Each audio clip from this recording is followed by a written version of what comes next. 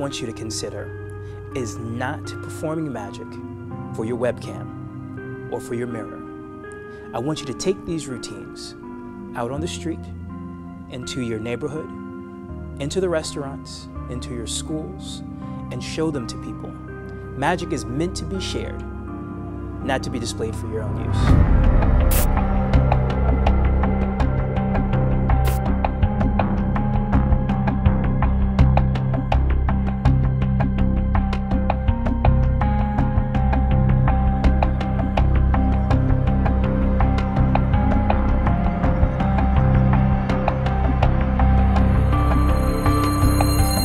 In Metal 1, we talked about the basic foundation in coin magic. We talked about how to palm a coin, how to make it appear, how to make it vanish, and then we gave you a few routines so that you could practice some of that.